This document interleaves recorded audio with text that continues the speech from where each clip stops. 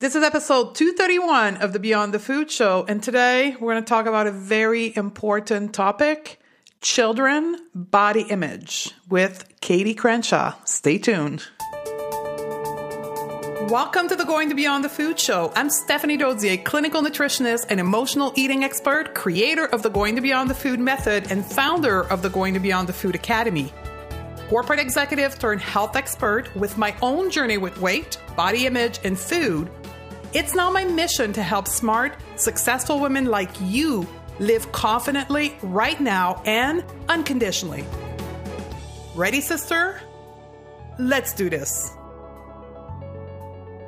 Welcome back, sisters. Your guest here is Stephanie, and today is a very important episode in my heart, and I know it's going to be for a lot of you. It's about children's body image. And this episode was triggered by many moms in my life, from my real life and also my online life, and my clients. 40% of our clients within the Beyond the Food world are actually moms who wants to stop generational dieting and struggle with body image. The trigger, the motivating factor for them to do their work is their children. How do we approach the topic of body image with our children?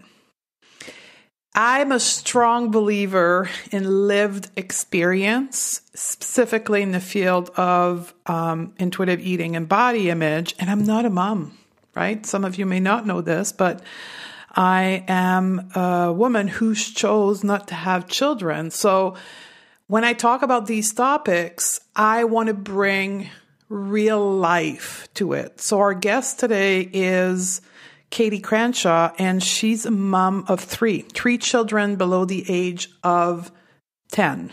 So she's also the author of a book that came across my path. And this is how this podcast got triggered to go live, is because of the work. Some of you perhaps have seen my video or my email blog that I've been sending to my community, work that I've been doing with Ashley Duro, where Ashley took her journey of learning intuitive eating and making peace with food public with me. And we've been filming our session.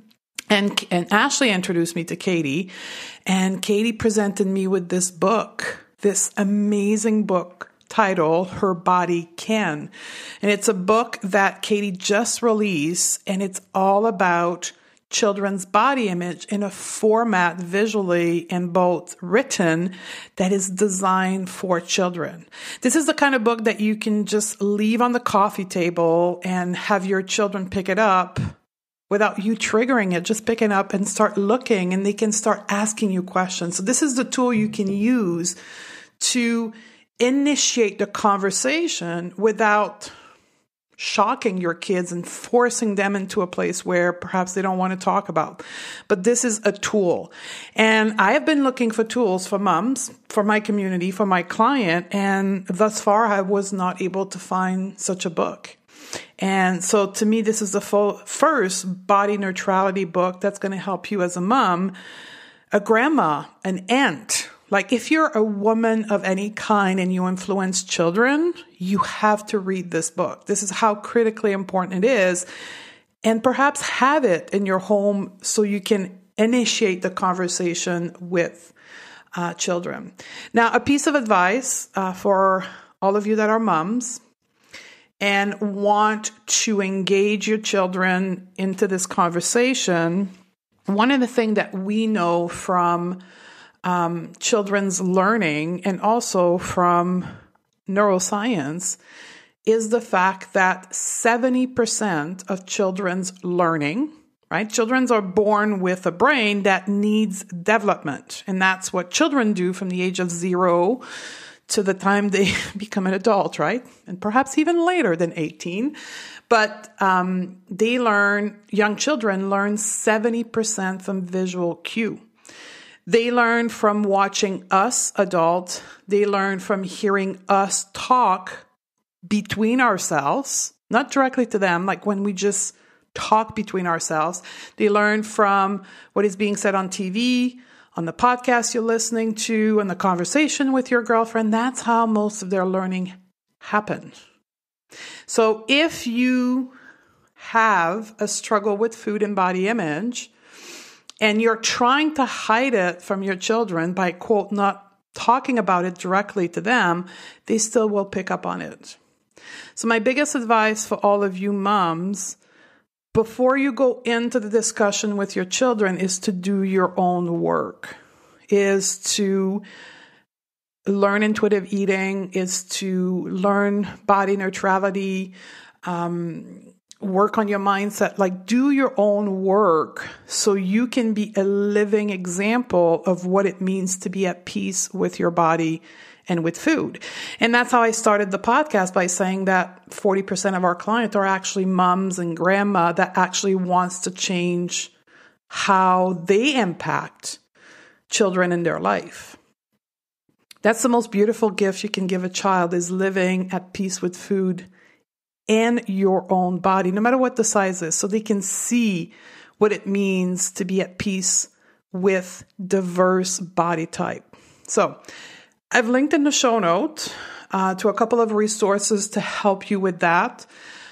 We do have a program in which we only talk about body image. I don't speak to this program often because I don't think it's the right starting point for most women, but we do have the Body Acceptance Project. It's a 5-week self-study program to teach you the basic to change your own body image.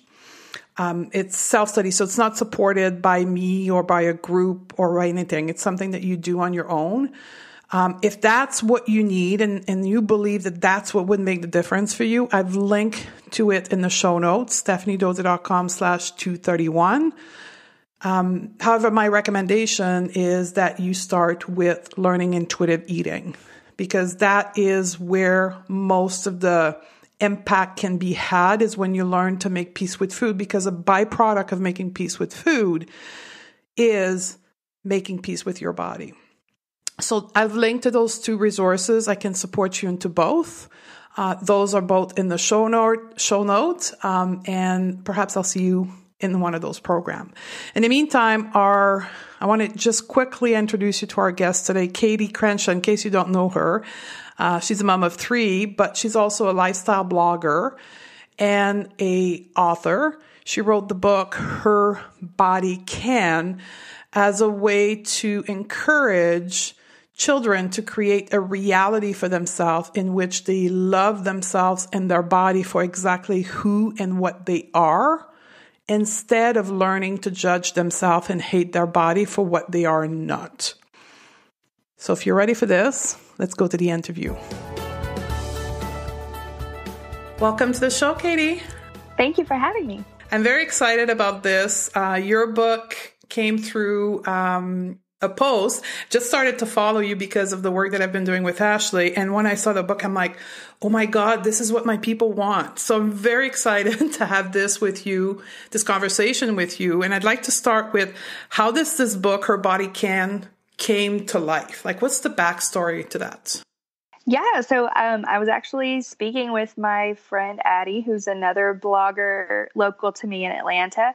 And Addie and I are both plus size women. So we've had plenty of conversations just about that. And I guess it was about 9 months ago now. Addie was like, why aren't there any books with just like a plus size princess? Like just like a main character that's a plus size girl. And I was like, I don't know, because Addie just became a mom. So like 9 months ago, she just had a baby. So she was kind of all of a sudden seeing children's books and like noticing that stuff. And I was like, yeah, you're right. Like I'm 10 years in and none of my kids' books have a plus size, protagonist. So, she was like, we should write one. Like, you've been in this space and like, we could write one. And I was like, yeah, we could. So, I was actually already working with an editor on a memoir.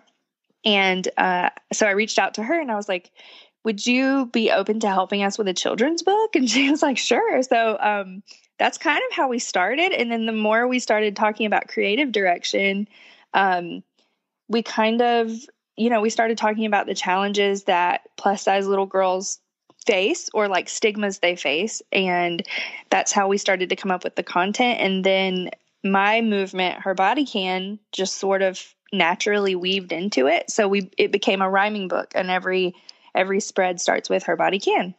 That's amazing. So tell people, because people are perhaps new to your own platform outside of the book, you have your own journey through body positivity, and it's public because you have a lifestyle blog. How did you came to talk about this in your own platform? So when I started my blog about 5 years ago, it was always to talk about hard stuff.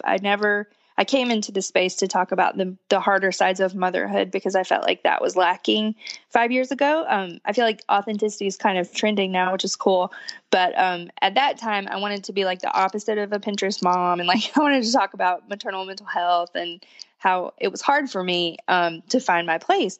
So part of, the challenges of being a mom, what is body image, and for all of us. So I started to open up about that. I think the first time I ever did, it was like a loop of other bloggers who were talking about their postpartum bodies. And the response was just so huge. It felt like this is really needed. And as someone who advocates vulnerability, I was like, this is a needed topic. So I'm going to keep talking about this. And the more I talked about it, the more people related, the more people sent messages. And it just really felt like a comfortable place to be with my content. That's beautiful because I know Ashley, is in the same vein as you, right? It's about bringing that topic to motherhood as far as body image. But I think with this book, and this is where I'd like to angle the rest of the conversation, is how then do you take that conversation with your children? Because you're a mom of 3. Can you remind the age of your kids for the audience? They're 10, 4, and 2. Okay. So in 1, you already are having the conversation, and then you're beginning with the little guys, I'm assuming, right? Right. So the 10-year-old, I'm already actually having to have inquisitive conversations that are hard. And then with the other 2, I'm just starting to have to be wary of what I'm displaying in my own behavior. So constantly conscious right now of everybody. And I think that's what makes it even more interesting because it's 2 different types of conversation, right? And I think you're taking it from 2 different perspectives, because with the 10-year-old, you weren't yet in the body positive movement at the beginning. Correct. So now the conversation may look different than the other one, that they're brought up into this new environment. Absolutely. And it was with Grayson, my oldest, he's 10. And when he was my first, the first is always the guinea pig. And when he was a baby and, in his formative years, I was very much dealing with like varied forms of eating disorders and orthorexia. So I was like super hardcore about like no sugar. Like I never let him have juice until he was like 5. And like, I was super restrictive. And at the time I thought I was doing a good thing. And I was like 23 and, I thought that was so great, but I can see now signs of like him hoarding candy and like, which is a bummer, but like, also I'm happy that I have the knowledge now to try to undo it before it's too late. But yeah, I'm really honest with myself about the fact that I didn't handle that well. And so with my other 2, my smaller 2, we don't do that. We don't restrict anything. To an extent, there's no rules on food in that regard here. So yeah, it's very interesting. And it's also interesting with the age difference to see how that type of parenting affected him 10 years later.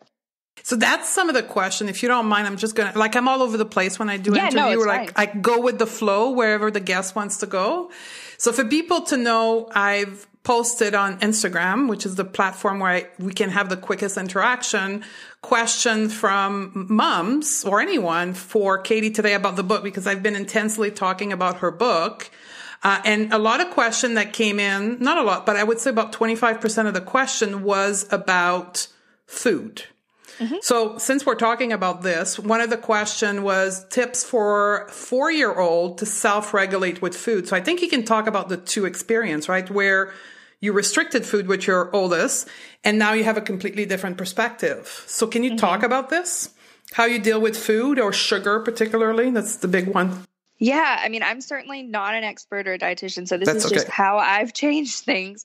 But for me, well, so Grayson, my oldest, again, he's come home, he's in like health classes now and stuff. So he's come home and like specifically asked about the calories and, hard questions. And I can't have too many calories, or my friends said I'll get fat, and like, stuff that you can't control. This stuff happens at school. Like, and you have to, he comes home and you have to be like, okay, no, like, let me explain what calories are and like what all this means. And you can see that I have naturally like chipmunk cheeks, and so do my kids. So like Grayson will be like, my friend said my cheeks are fat, and I'm like, well, that's my entire life. Like, sorry, like it's fine.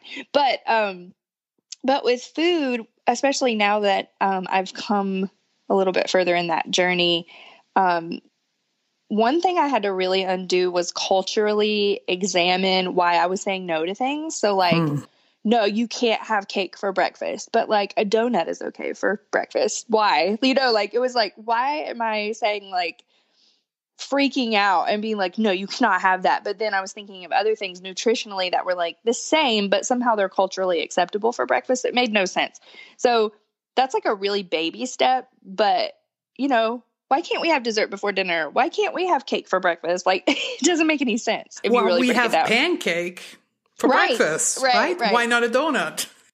Right. Or like, no, yeah, it doesn't make sense. And then also I've learned from you and other people on Instagram, like, to offer the sweets, don't make it a thing where they're like, it's like this game where they have to beg for it and make deals for it. Like, you just go ahead and offer it with their dinner, and then it's not this like psychological chase for them. Like it's just there, and they can have it if they want, and it makes it not so taboo for them or something.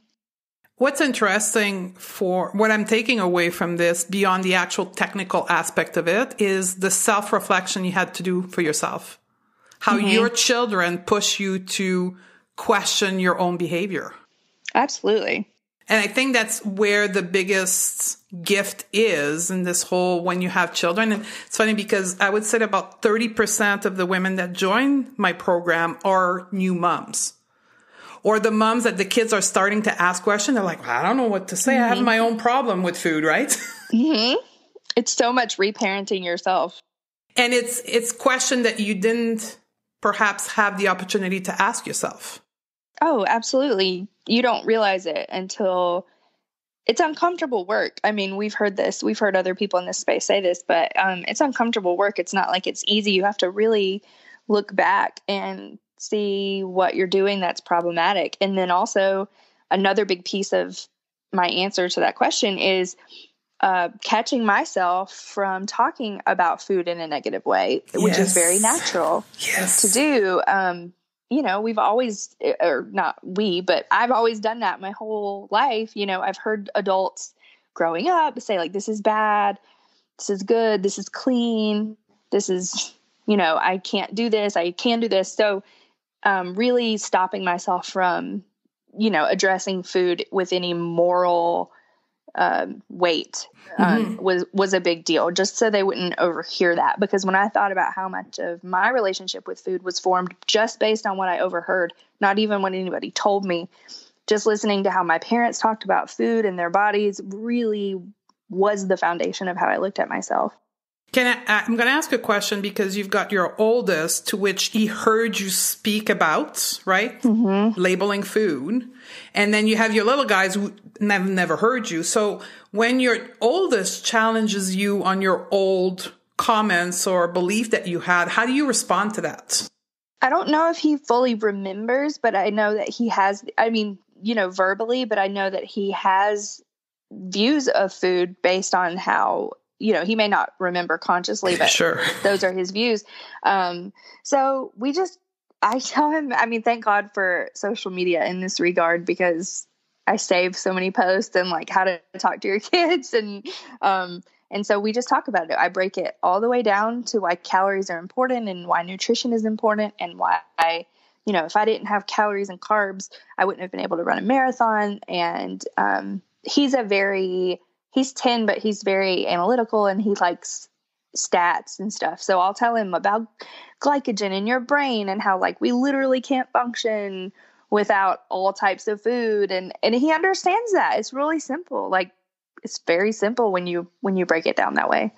And I think when we'll put resources also in the show note, but do you have one account that really is helping you on social media with food? Yes, it's Kids Eat in Color is my favorite. Yeah. I'm like, what is it? Kids Eat in Color, yeah. Yeah. I'm going to put in the show note the link to that. It's my favorite one as well. Yeah. So can we shift the discussion to body image, because that's really the centric element why we're here. One question that came in is, should we focus on body are all beautiful or body neutrality? I'm always torn with this as a mother. I'm in the body neutrality camp. I've always, I don't know about always, I think I jumped on the body positivity bandwagon pretty hard at first, but the more feedback I got from women that felt so defeated by that term, and they felt like something was wrong if they weren't reaching this positive mindset, I backed away from it, because the more I thought about it, I agreed. And I'm also someone who, I believe in, the whole spectrum of emotion, and I don't want to be unrealistic. I'm not expecting people to look in the mirror every day and be like, you are so beautiful by the world's standards, and like, screw the haters. So, so I started kind of challenging people more often to be, come from a neutral place. I don't love my body every day. I don't think, oh, you're so stunning, like every day. It's just not the way it is. But what I don't do is let my body's appearance keep me from showing up to life and doing what I want to do and being in photos and all the things. So, neutrality feels more attainable to me and to many women. It's just acknowledging that our bodies are good, and capable, and what it looks like is irrelevant. And I just feel like that's a lot easier to grasp mentally than positivity. It doesn't feel so like, wow, I'm never going to reach that point. And I think in some way it's funny because we have the same philosophy, like saying that bodies are beautiful, still attach a notion of self-worth to your external shell. Right? It may not be beautiful to standard, but it has to be beautiful to this new category of standards. And it's very subjective. Yes. And it still takes us away from the notion that our self-worth is innate and it's in us, and we don't have to be beautiful or great or smart. We just are worthy because we are born. As simple as that. How do you teach that to your children? Clearly there's messaging in the book about that, but what does that look like in conversation with your children? That's another thing that takes effort. I definitely grew up with an amazing dad who loved me so much, but he told me I was beautiful all the time. So, what you don't realize is that's sort of setting kids up to feel like, well, if I'm not beautiful, what am I?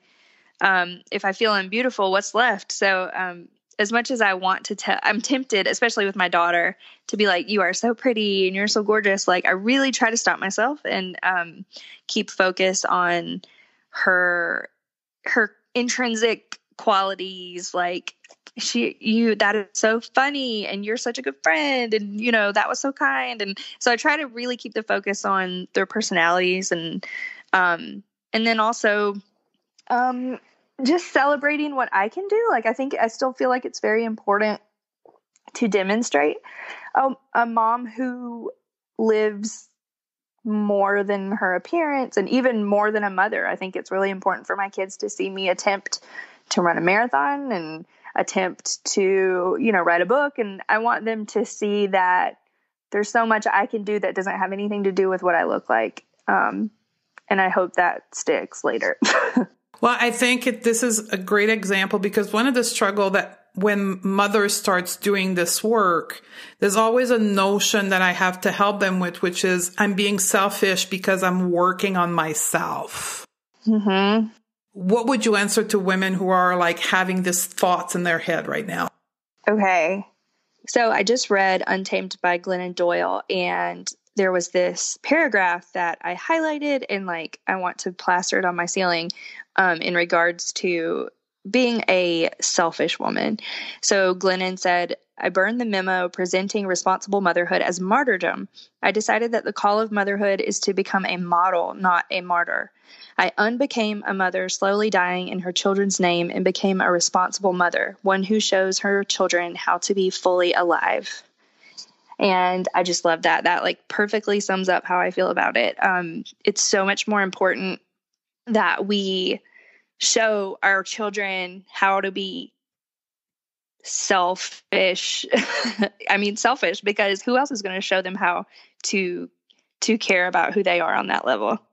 Absolutely. Like children, I've read this in some psychology book. They don't learn from what we say to them. I think it's only 20% of their learning.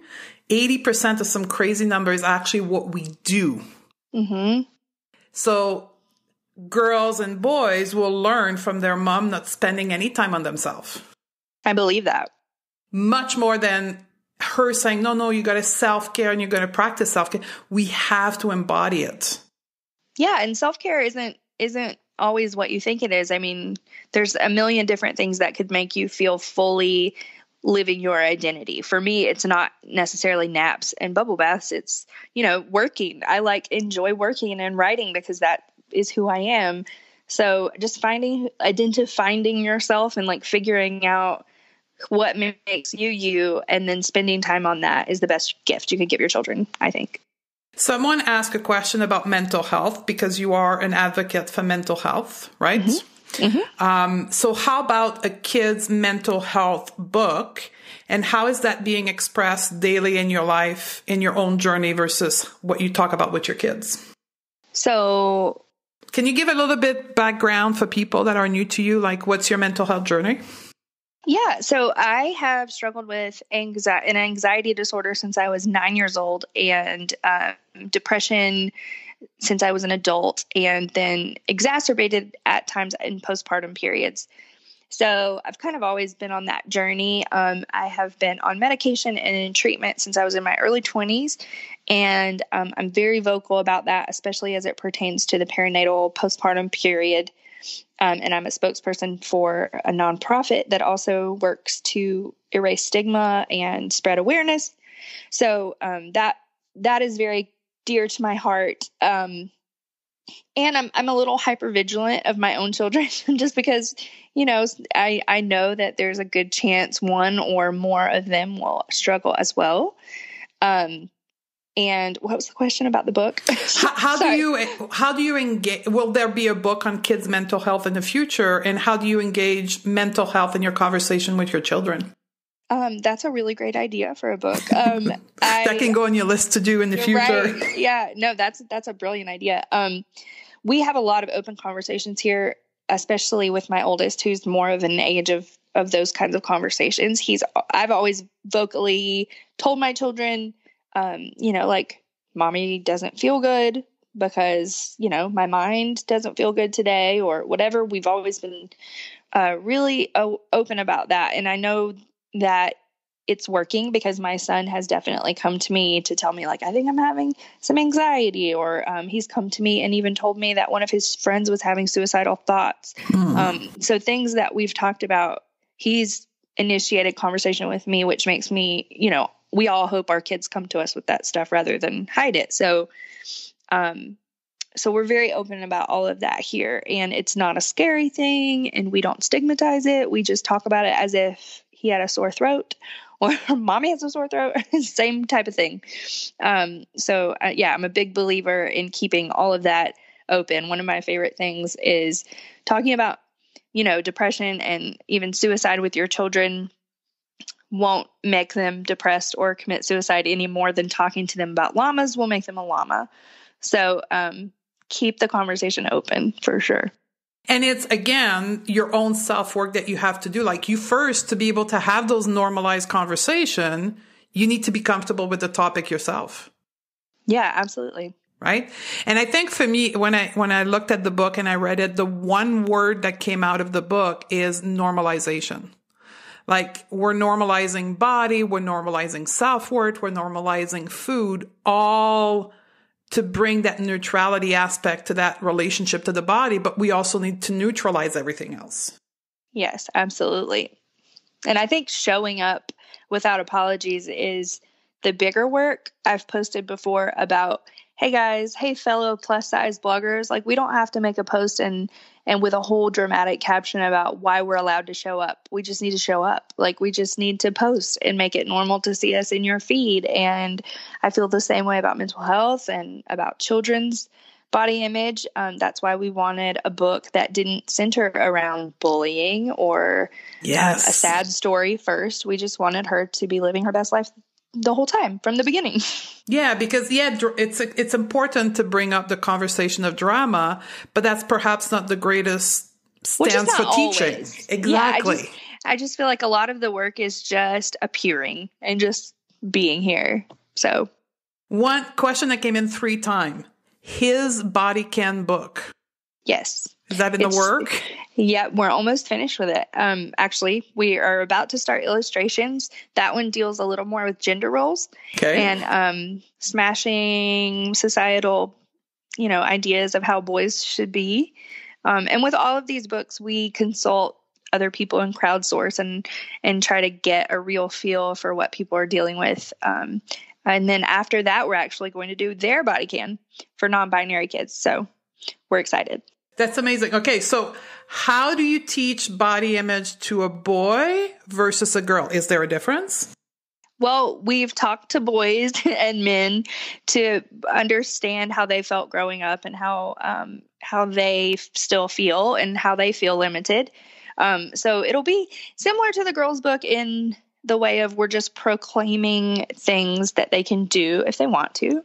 I know in talking to my husband and, my son and things like that, they feel like they're expected to be louder or tougher or bigger. So it's a lot of that kind of stuff. It's a different topic in a way because the expectations are different. Absolutely. I know your son is the oldest and then your daughter is the youngest. My daughter's in the middle. She's in the middle. She's 4.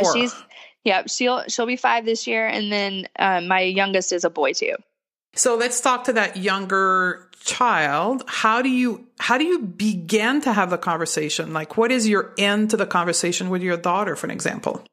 Well, again, with her age, it's just a lot more of me being really careful about what I'm saying and purposely saying things out loud that I don't ever comment on anyone's appearance in front of her. Well, really ever, because it's just my habit now.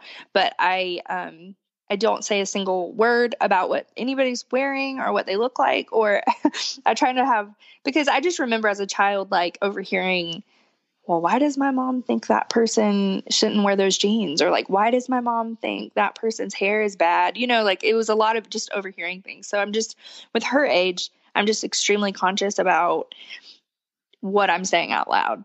So I try not to talk about people's appearance at all because it should be irrelevant.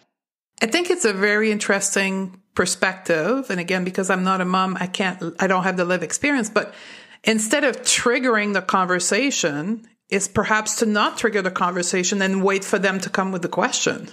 I think it's easier that way because then when it comes up and they have questions, they'll naturally want to know, why is this person at school telling me this? But like my parents don't do that. And then it's just kind of easier. My daughter has a large facial birthmark. And that has been the center of a lot of my content for years because we have always tried to normalize that and kind of denounce people who pity it as like a flaw. And so, I waited on the day that she would start school and like kids would make fun of her. And I was like so traumatized, like it's going to be so bad. And it wasn't. She's in public pre-K. She's in school all day, every day. And I've even asked her gently, like, has anybody said anything about your birthmark? And she's like, no. If you don't make it a big deal, they won't. So it's pretty easy right now with her. So because some of the questions were like, one of the mom asked, like, my son is on the low spectrum of the growth chart. So how do I engage with him? Perhaps it's not to engage with it and wait for the question to come in. Or would you have a different advice? My advice would be to not go there until they come to you. Sometimes our adult minds we forget that we have so many more decades of experience in trauma, and we project it, and we're just waiting on something bad to happen, and it might not. So I would say to not bring it up until they do. How did you engage with your daughter's birthmark? Because it's no different than bigger in a plus size body. It's just like an aesthetic appearance base. How did you engage with that? Honestly, I did the hard work of not bringing it up until I needed to, and I really still haven't needed to. Like I asked because she started school, and I just wanted to make sure she wasn't like hiding anything. But I just said like, "Oh, does anybody think your birthmark's cool?" Or I said it something like that, and she's like, "Yeah, no." Like she's just oblivious. And I'm not saying that lasts forever. Obviously, developmentally, they come into a place where they start to recognize things, and they might have questions or they might be concerned, and we'll tackle it then. But I've always said to her and to other people who've asked, like, she has part of her face is another color.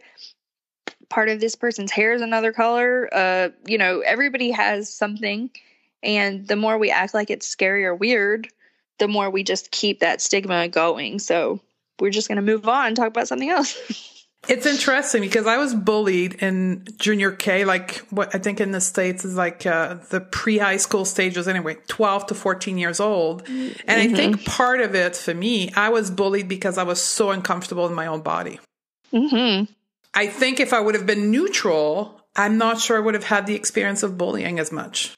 It's definitely, I was bullied really bad also. And I remember feeling like I was definitely a magnet for bullies because I didn't have a foundation. So it felt like when someone picked on me, nobody had ever talked to me about it at home. And I was like, what do I do now? Like, is this bad? Should I not look like this? Should I, all those same things. And there was shame layered around it to which I didn't reach out to adults to get help. I kept it all to myself because it was shameful to be bullied.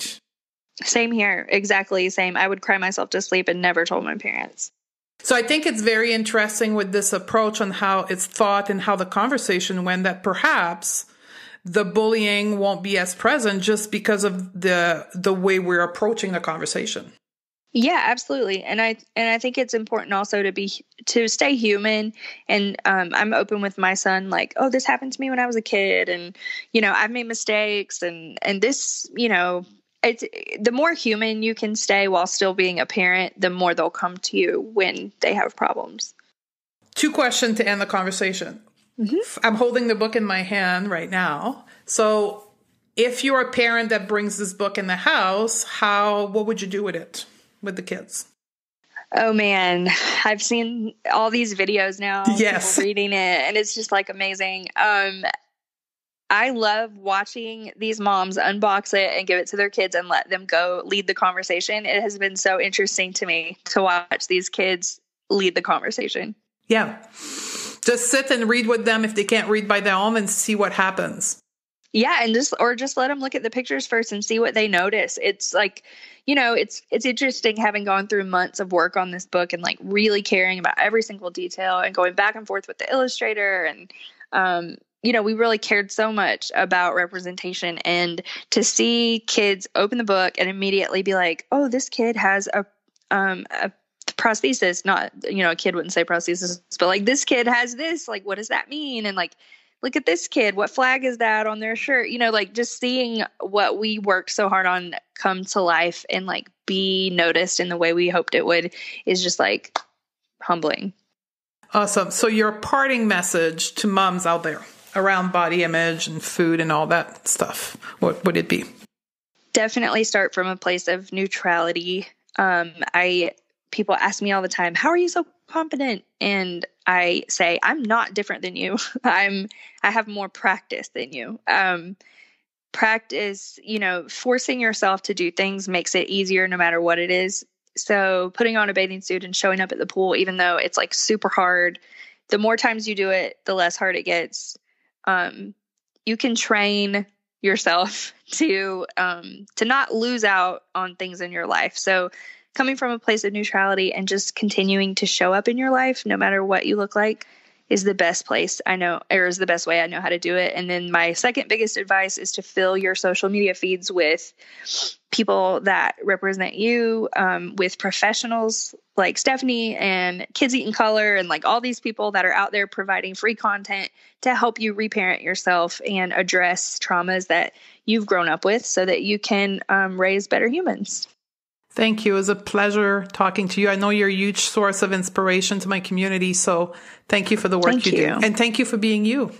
Thank you so much for having me. It was so fun. There you have it, ladies. I hope you learned a lot. I know I did, because I don't have children, so I don't know how to initiate those conversations as effectively as a mom. So our guest was amazing in sharing her experience. What I'd like to do now is to give you 3 self-discovery questions around your own history and journey around body image, so you can start discovering how you came to have the body image that you have, and perhaps give you a perspective on how you're impacting children around you. So here we go. Question number 1. How was your mother's or caregiver's relationship to her body and weight? How would you describe it? Journaling question number 2. Did my mother or caregiver attempt to lose or modify body weight via diet program or exercise? If so, when did I first notice it as a child, and how did it make me feel? And the last question, did my mother or caregiver commented on my body appearance or weight? If so, how did it make me feel? Did I take any measure to avoid her comment? If so, what? I think this self-discovery journey towards your own creation of your body image will help you see how you can change the influence that you have on other children, which, by the way, those 3 questions are taken out of our Going Beyond the Food Academy program. These are journaling questions that we include at the end of each lesson, and this is actually lesson 3, which is our story with diets and body image. So I hope that can help you. Here's what I want you to do, sister, is to share this episode. As I say all the time, this is a grassroots movement. We're going counterculture against society's norm by not promoting weight loss or food restriction on the Going Beyond the Food show. So we need to share. So share this episode to other moms in your life, grandmas, aunts that needs to hear this message and that needs support in this area. And perhaps I'll be the trigger for them to purchase the book to help have this conversation with children in their life. Thank you so much. I love you, and I look forward to hang out with you on the next episode.